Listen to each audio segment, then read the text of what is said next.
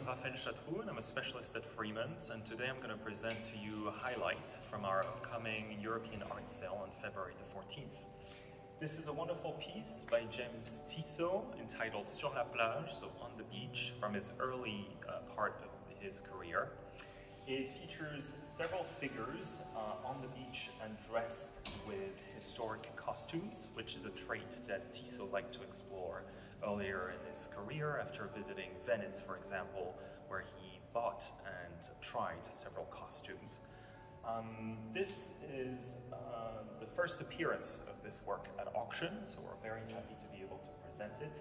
As you can see here, the work was dedicated to the friend Colville, which refers to Antoine Colville, a friend of Tissot who was born in the Jura region where Tissot's father was originally from, and he was a painter of miniatures as well as a decorator of ceramics.